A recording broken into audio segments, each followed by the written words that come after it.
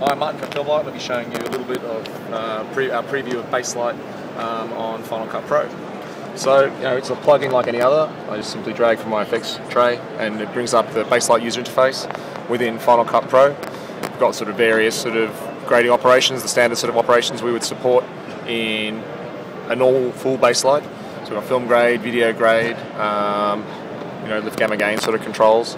All these things can be isolated using mats, keys, so I can convert that into a key to a luma key, sort of view the output of the key, say okay, I'm going to go to a highlight key, muck around with that, switch back to the grade, so that grade I'm doing is now working within the key,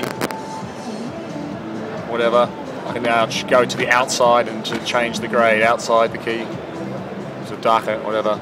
You get the idea. We have spatial filters like a soften to change skin tone. I'll make an extreme version of it. I'll switch back to it. I'll make a new layer.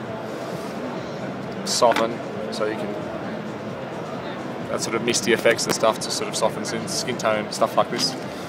And this can all be exported to, using the MCS. We can use the MCS spectrum, the Euphonics panel from Avid, and we can export the data, the grading sort of data via XML and send it to Baselight where it can be reconstructed on the timeline. So we're basically looking to develop this for another few months and September timeframe for a release.